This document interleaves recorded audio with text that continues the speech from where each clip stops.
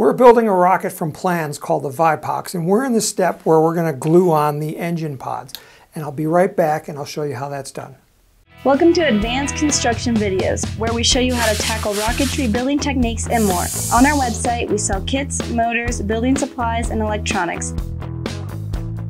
So come and learn, shop, build, and fly when you visit us at apogeerockets.com. Hi, I'm Tim Van Milligan from Apogee Components.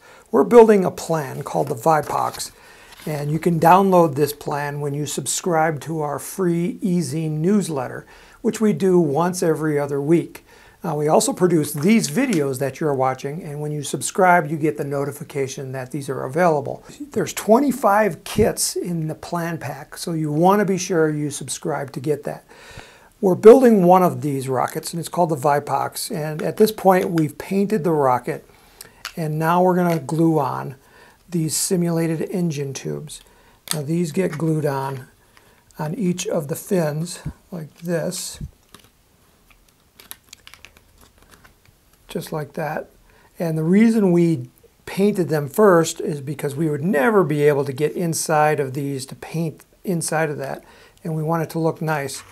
I also painted these separately, and to paint them I just stuck them onto a tube like this, painted the outside, and then on the inside I just used a paintbrush and some black paint to paint the inside. Since the surface is not so critical in there, you're not really going to see it, and you want it to look nice and dark.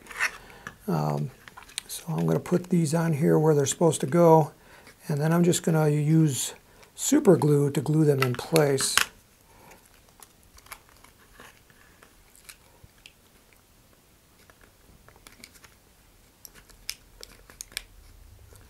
Just like that. It has that really nice look to it.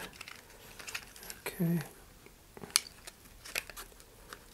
Now I'm going to use some thin super glue, and because I'm using thin, I'm going to use some eyeglass protection. And I'm just going to gently put a drop of glue on each side and just let it wick down along the seam. And I can see it right in here. I can see that just a little bit of gloss in there. That means I know that it's wicking in there. And I'm going to do the same on the inside of this.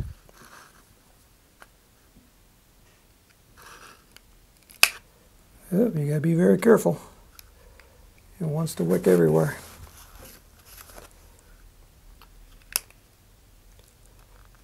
Man, it's on my finger.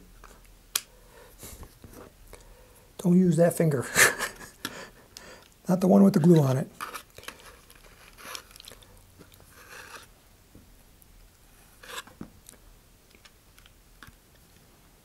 Okay, so that's one, and the other ones are going to be just the same process.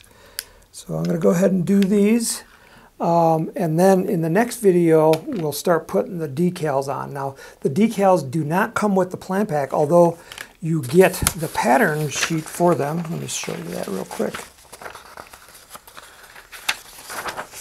Just there like that, but it's up to you to print them out.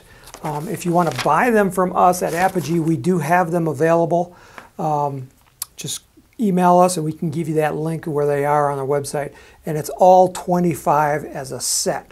So you can do all of them. So in the next video, what I'm going to do is I'm going to cut these out and we'll start applying them to the rocket. And we're getting pretty close. We just have to put in the parachute and attach the nose cone. We do want to check to make sure that the center of gravity is in the right spot. That's why the shoulder is not glued on yet, but we'll do that in the next video too.